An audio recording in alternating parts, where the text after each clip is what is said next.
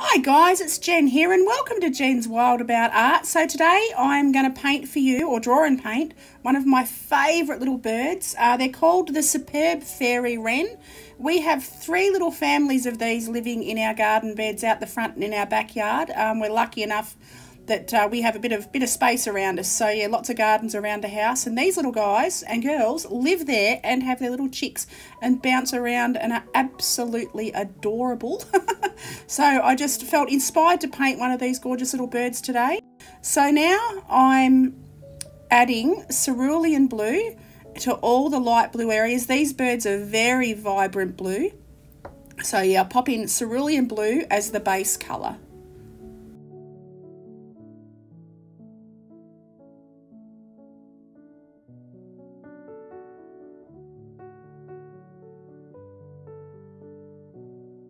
So now I start to add slightly more pigment, less water. So it's exactly the same colour, just more pigment, less water.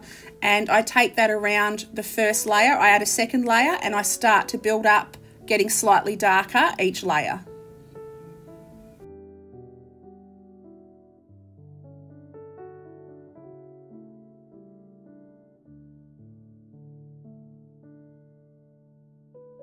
Now I make up a grey or a very greyish brown. I like to mix up my own dark colours. So this is burnt umber. I added some indigo blue to make a really dark, almost black grey. And then I dilute it down. I take it around all the areas on his body that have got this darkest colour. And I got a little bit on the paper, so I just carefully wash that off.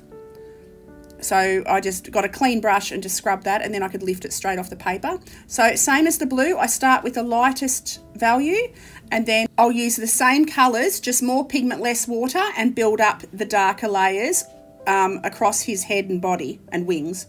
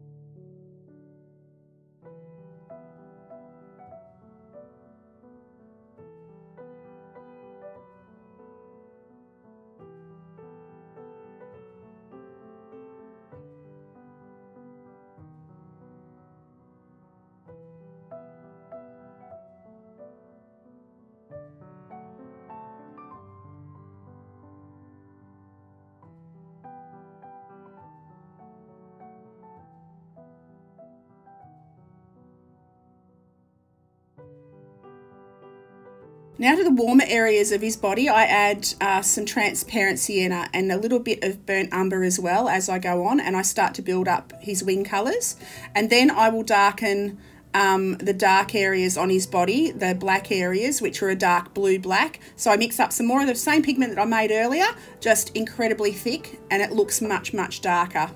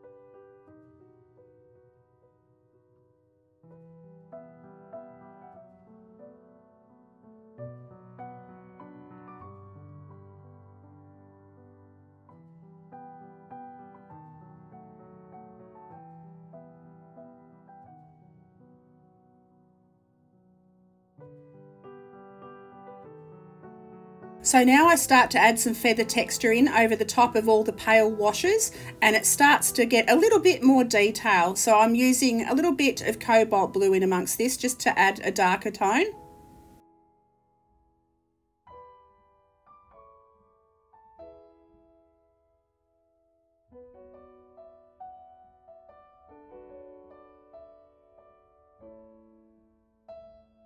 Now I add some feathery textures and shadow areas to his belly. So I use the same browny grey that I mixed up earlier on the very underside of his belly, and then I add some grey tones and some purple tones to the shadow areas.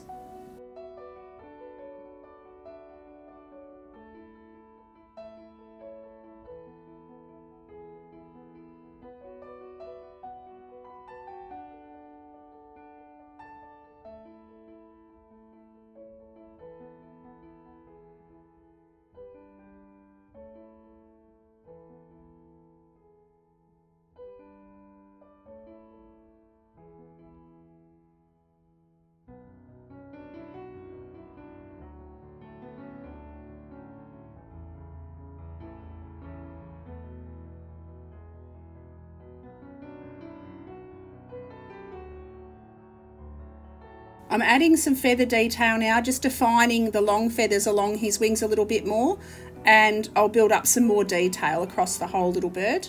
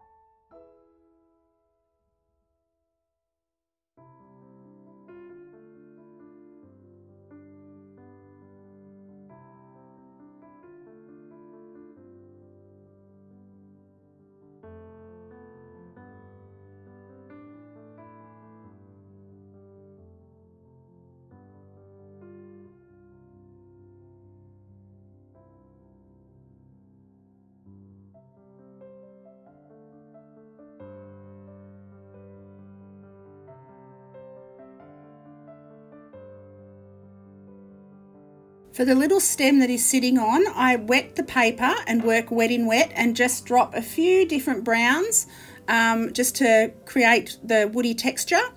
So that'll flow while the paper's wet, that just flows around and creates its own wonderful little patterns. And then I add a shadow colour to the bottom of the branch.